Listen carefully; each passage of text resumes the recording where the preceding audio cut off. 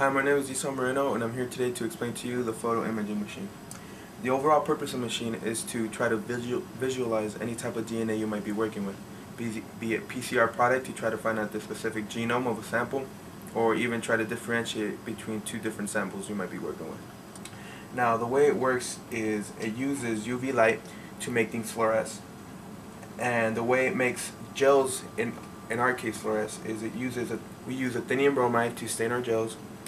And when we run our gels through an electrophoresis chamber, the DNA binds to the athenium bromide, and thus, when put under the UV light in the machine, it makes the DNA fluoresce. What we do is we open up the tray, and we put our gel on the plate. Make sure you get all the bubbles out. Then you close the tray. So now that you've placed your gel on the tray, proceed to turn on the UV light and auto expose your results. And now what you see here is the DNA binded to the athenium bromide, which is now fluoresced.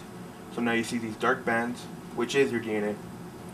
So once it finishes processing, you can proceed to freeze it, analyze it. From here you can do a number of things, but for our purposes we just want to crop it.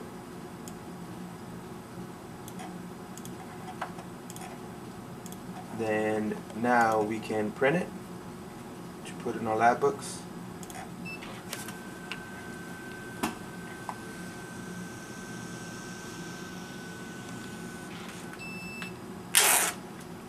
And that's your UV photo imaging machine.